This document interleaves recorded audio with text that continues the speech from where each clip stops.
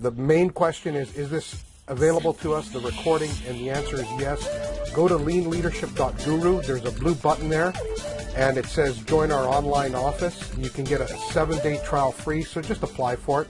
You'll get an email back telling you how to join. Now, when you go in, along the top, there is a documents icon. You'll find the documents icon, click on that, then you'll find webinars, then you'll find Jeff Liker webinars, and it's in there. Jeff, thank you very much for doing this again each month. You're so consistent. Thank you. Go ahead.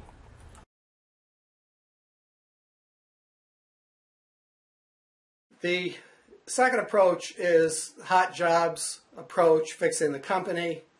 That also is usually a tools-based approach, and in some ways, it certainly supports the company-wide tools approach.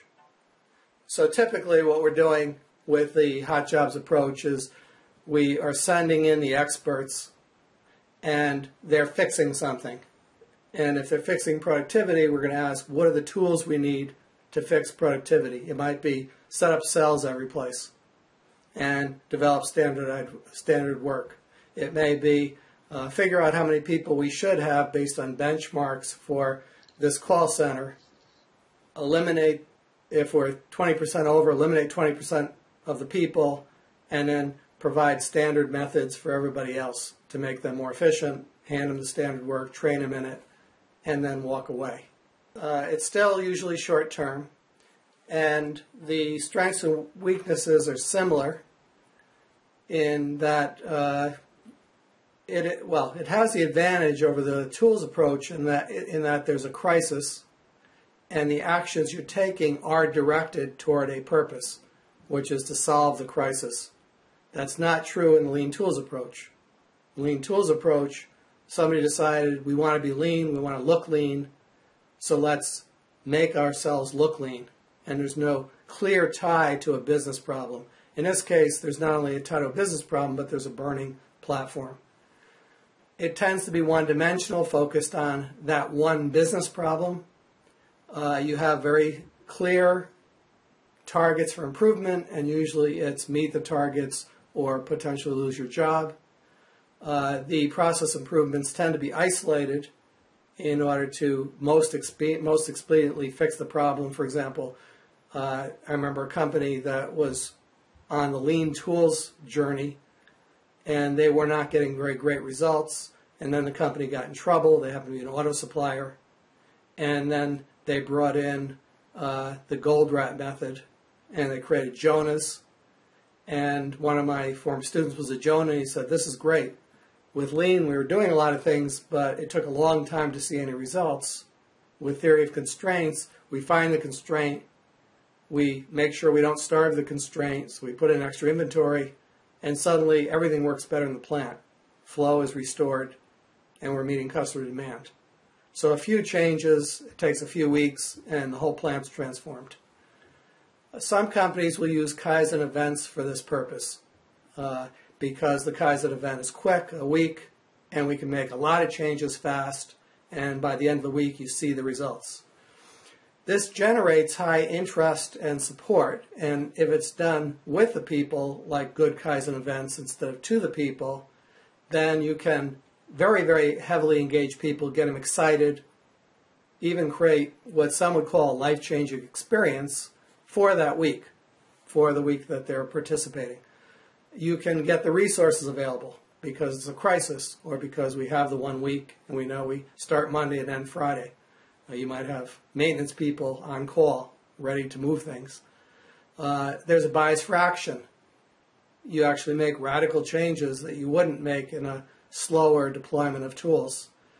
There's an opportunity to convince the skeptics. They don't believe there's anything to this Lean Six Sigma stuff, and suddenly they see operations changing, and 10 people goes to 5 people in a week, and they say, wow, there's something to this. We really could change this company if we keep doing this.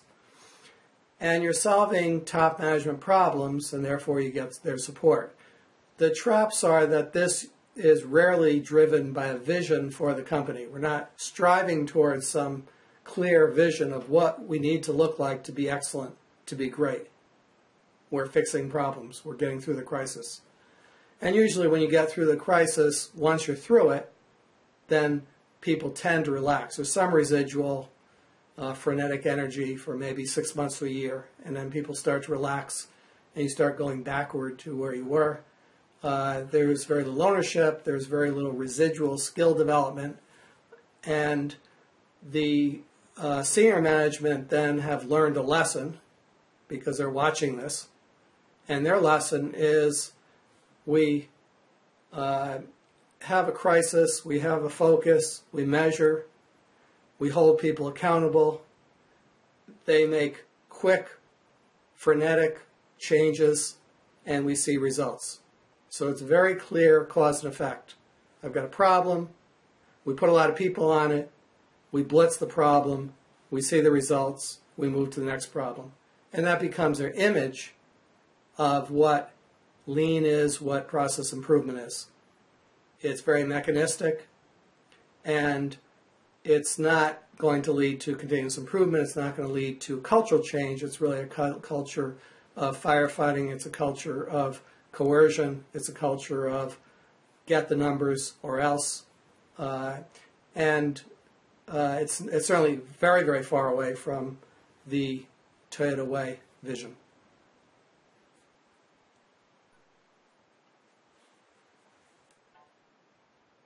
Third approach, developing lean coaches. And this is an approach which now I would say is a bridge, but it's now starting to move into the deeper deployment instead of the narrow deployment. I say it's a bridge because in the narrow deployment, you might create a department of change agents, industrial engineers, process excellence, coaches or experts, black belts, but you're creating specialists who go in and solve the hot problems or go out and deploy the tools. So it can be used, again, for the narrow, broad approach. But for the deep approach, the role of the coaches is to coach managers of processes to transfer the skills so that they can become continuous improvement experts, so they can every day improve their processes. So this can be used in either direction.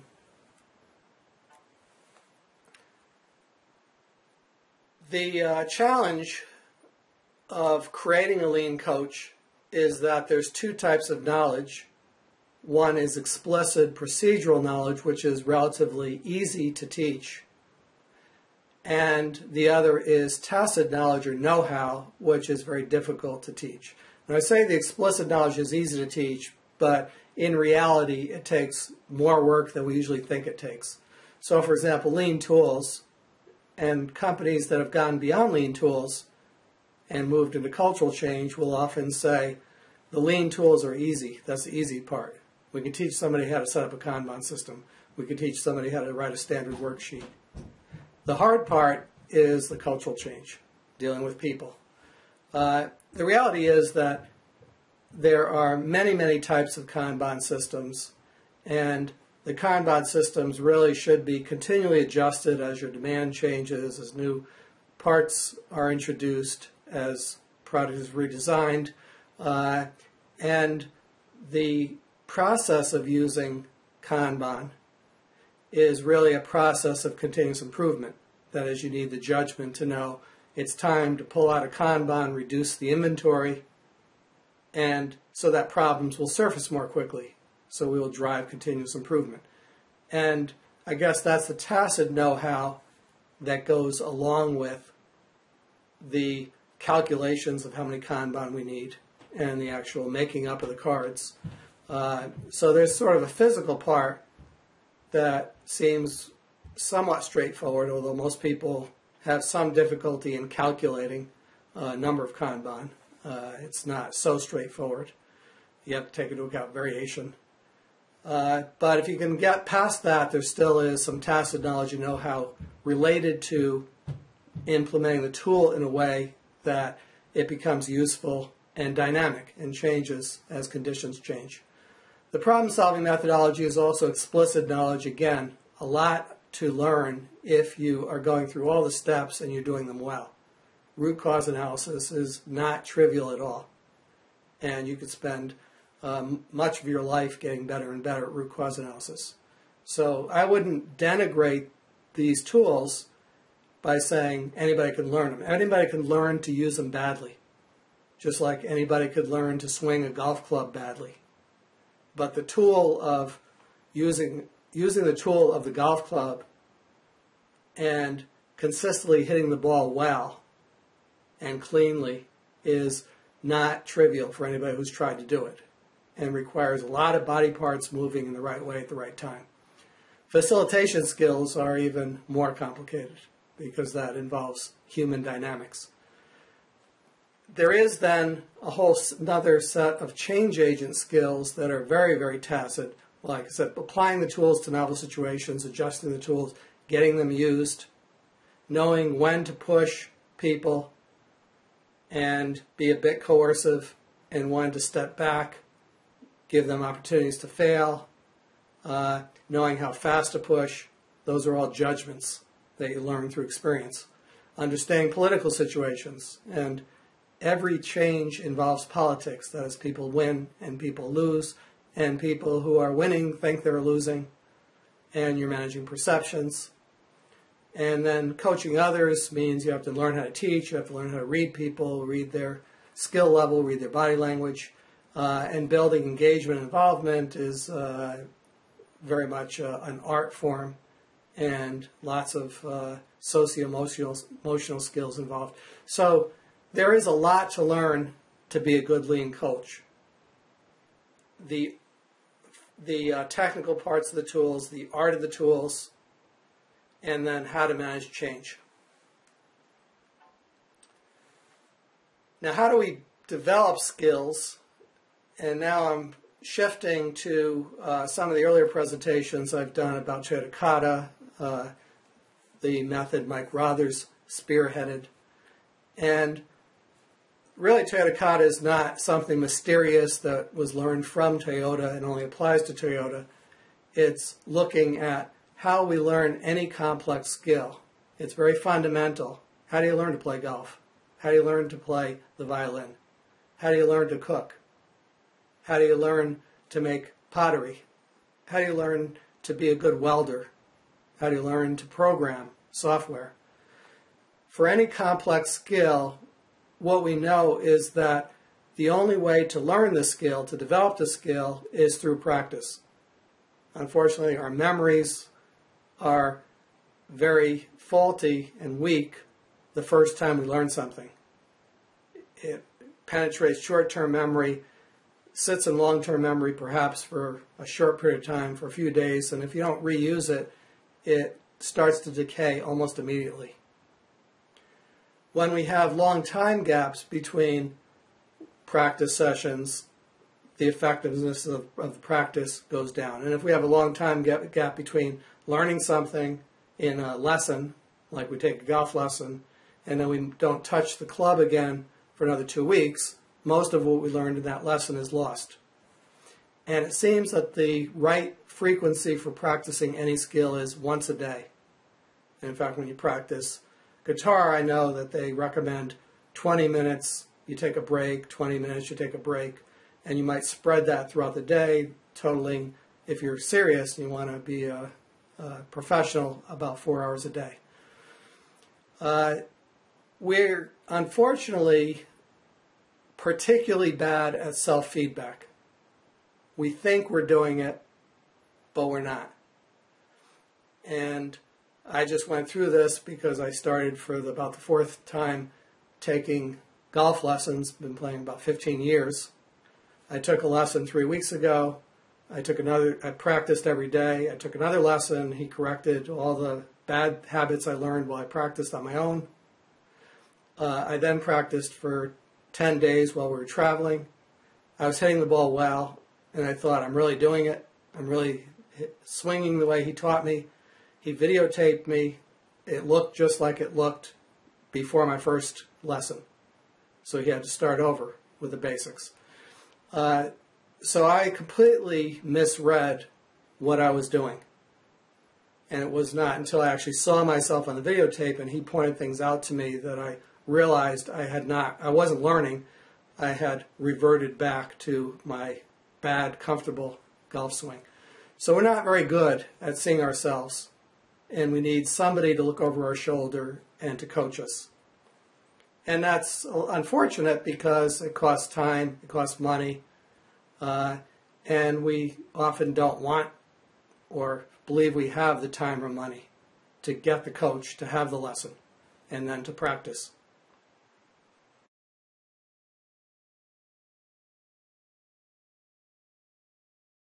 Hypnotizing. Something in the air.